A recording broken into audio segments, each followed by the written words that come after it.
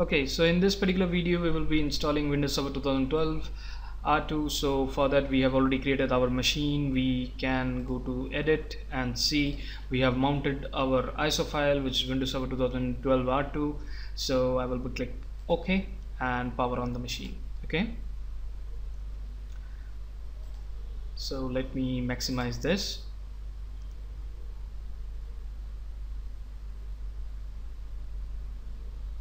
So it will boot and initialize the whole hardware from the CD, and then it will give you the prompt from where you can start the installation. Okay, so this is a screen. You need to select next and you need to select install now.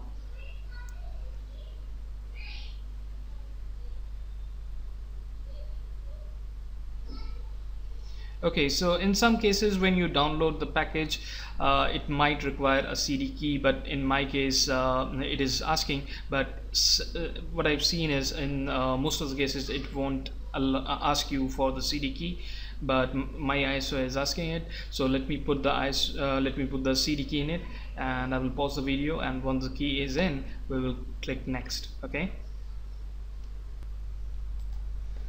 Okay, so in my package I've already put the CD key in. Now we will be selecting our standard edition with server GUI. Okay, so there are two type of OS which we can install. You can see one of the core installation, which is going to give you only CLI mode, and the GUI installation will going to give you the graphic user interface. Okay, so at this moment we will go with GUI, and in the later videos we will also see how the core server looks and how to interact with that. Okay, so I will click GUI, standard server GUI. Okay, and click next. Okay, I need to accept the license. I'll click next. I will select custom, and here we need to partition, and for the first time we need to create some partition. Let's say for the first I am giving 1. Okay, numlock 156. I will click apply. Okay, so you can see it's try to create another partition which says system reserved, and drive 0 partition 2, which is going to act as a primary partition on which we will be installing the OS. Okay, so I can format this particular disk, or I can click next. That process will also format the volume. Okay, so I will click next.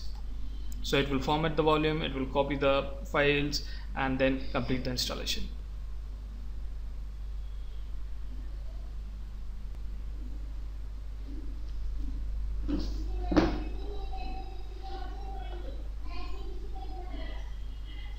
Okay, so here installation is completed. We need to set a secret password, so I'm setting it up so that we can log in with our secret password, and click next, finish. Oh, so I missed out the password to be set up.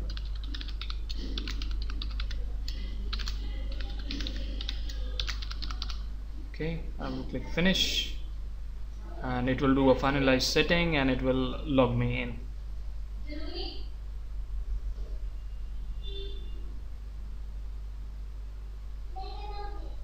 Okay, let's press Ctrl Alt insert, and now I will be giving the ID and password.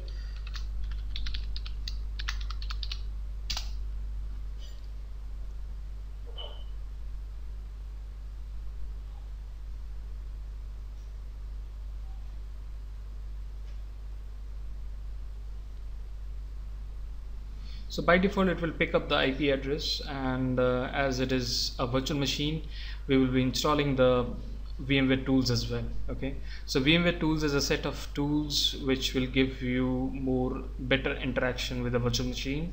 So as it is a VMware, so VMware will try to install a VMware tools. Okay, so I will show you how to install the VMware tools as well. Okay, so meanwhile let's set up a static IP address on this particular system. So for that I will be going to start, run, and type ncpa.cpl. So this will launch the networking section, and I need to select this and right click and property, right click,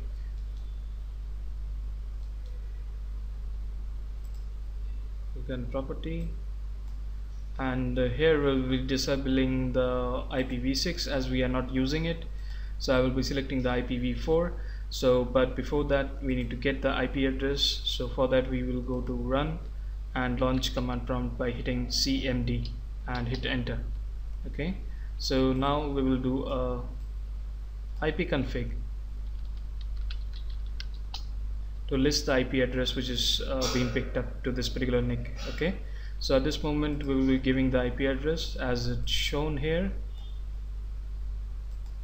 So I will be selecting the IPv4, click properties and select the static IP. Okay, so that is 192.168.0.103,